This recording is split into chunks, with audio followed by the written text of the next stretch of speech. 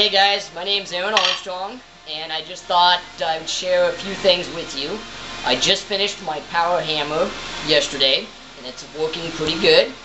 I think I have all the quirks worked out. But before we go to the Power Hammer and some of the designs that I've done on my junkyard hammer, I'd like to show you a few tricks.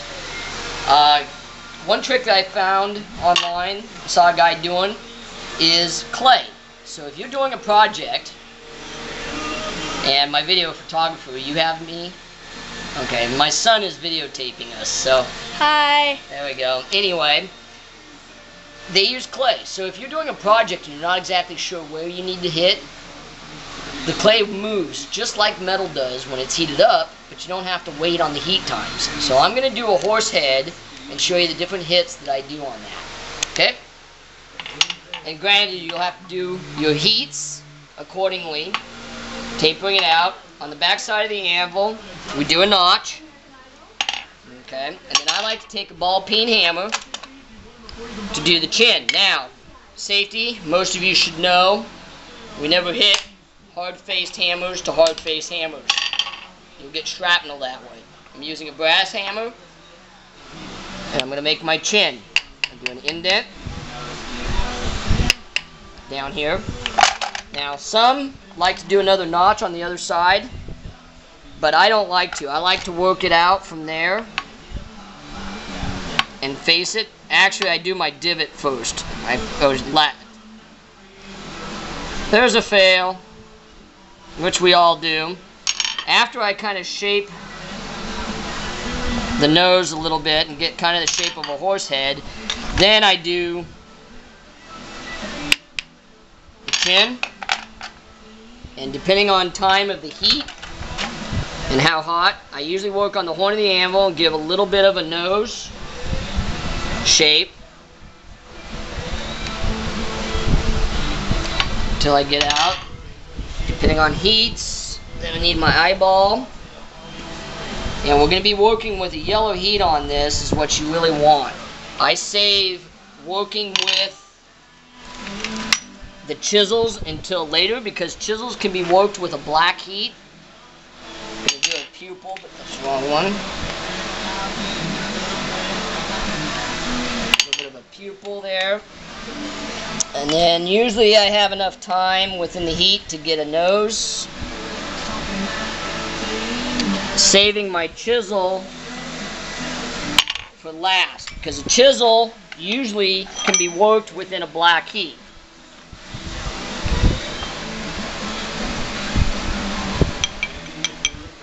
There's the ear.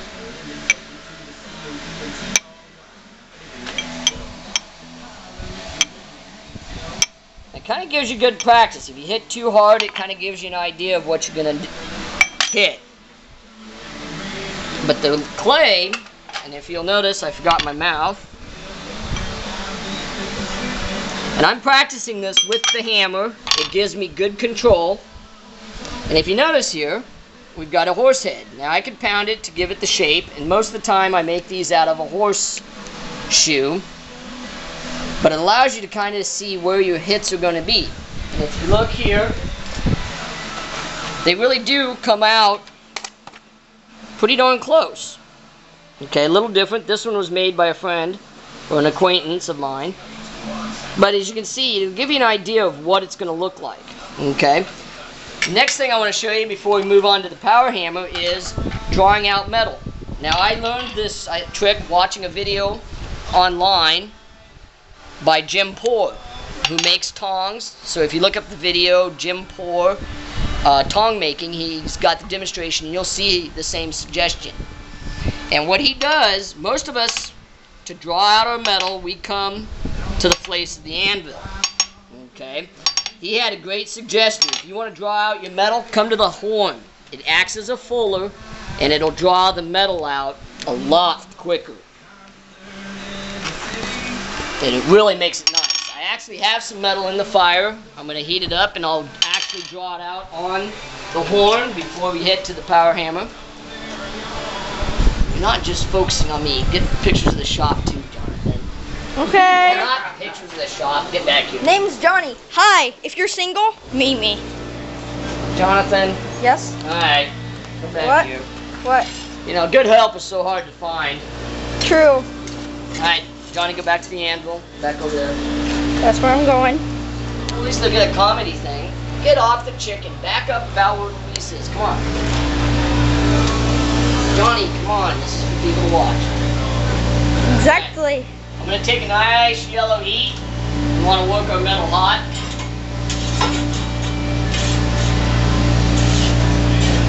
Budweiser.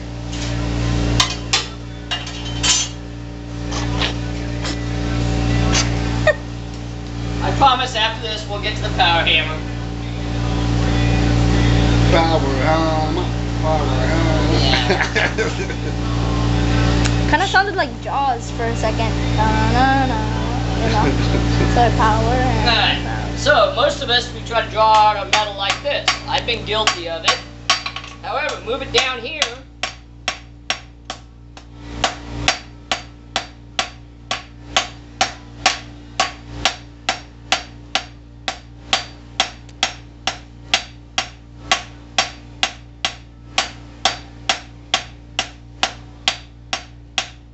By working on the horn of the anvil, it acts like a fuller. And then we can come back and we can straighten up when we get to a red heat. And when we get down to the diameter that we want, I have to take another heat and square that up. I'm not exactly square, as you can see, but that can be set up. But I've moved that metal a lot quicker than it would be if we had tried to draw out on the face of the anvil. So if you want to draw out your metal, draw it out on the base of the horn, and it'll move a lot faster for you. Alright, throw this back in the fire. Alright, now, to my junkyard hammer. This is a junkyard hammer. It's pieced together with a 6-cylinder Chevy engine block. I used the pistons and the crank to be able to move it up and down. And if you look online, you will notice, look up original junkyard hammer, and you will see a machine very similar to this. Some of the differences is the original junkyard hammer had leaf springs. I didn't have any leaf springs in the junkyard. All I had was coil springs. So that's a modification that I made. Another modification I made that I believe was an improvement, the original junkyard hammer had some side-to-slide play, and they ended up adding some guide rails to keep the hammer more in line with the die. What I did is I came down with a hinge system. I used 1¼ all thread with corresponding nuts, and then I put Zerk fittings on the nuts to be able to grease it, and that took away a lot of the play. The cam and actuation for the treadle is about the same as what they had on the original junkyard hammer, just a little different compared because the motor I was using was different from that of the original junkyard hammer. Just back up a little bit. Don't be in my face, please. I'm afraid I'll fall into the forge. I want them to see it. Alright. Motor's on. I ran this on 220 volts. I tried 110 at first, and it just didn't have enough power. So I ran it, I've converted it over to 220. The motor was able to do both 220. I also changed the rotation of the direction, and I'll show you that one, thinking of it. Originally, it was going this way, but that was grabby, real grabby on the belt. I did not have any control. So I reversed the direction of the motor to have it go this way, and it slips on the pulley, which gave me a lot more control and was easier on the engine.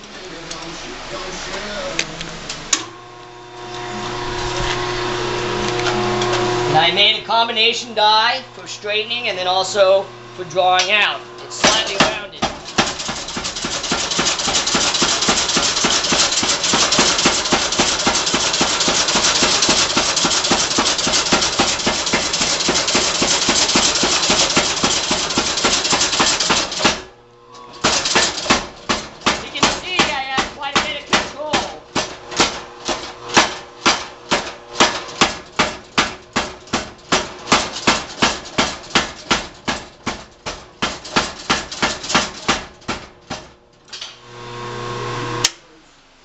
And that's the power hammer that I came up with that I've been using. This is 1.5" rebar. Back up a little bit. You don't have to be right in there. And in 4 heats, I was able to take it down to 1.125" square, approximately. But that was all 4 heats with the power hammer. It's only an 18-pound hammerhead, but I have it counterbalanced, so I could put heavier heads on if I choose to. But right now, the 18 seems to be moving the metal quite well. And I think that's about it. Alright guys, thanks for watching.